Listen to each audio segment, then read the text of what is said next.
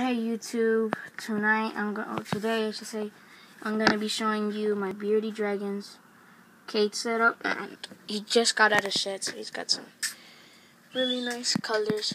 You can see it. And I like his face. He has some nice oranges to him. Yeah.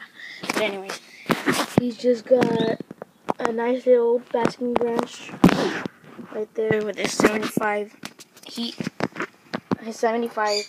watt heat lamp right there, and he's also got his UVV lighting. Sorry about that. And I don't know if the camera can pick it up over there. My bad. But he got that rock back there. It's kind of like a basking right.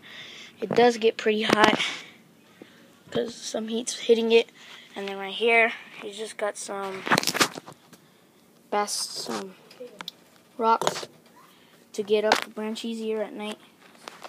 Water bowl.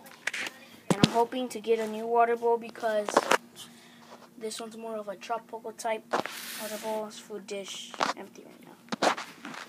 And his thermometer or heat sensor, whatever. I don't know really what to call it.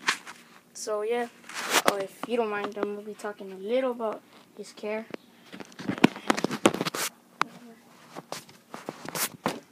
So right here, I just got a lot of his mealworms, and I'm hoping to start breeding them. I shared it with my mom, and she said it's okay as long as they don't stink or nothing. It's got his Reptocal.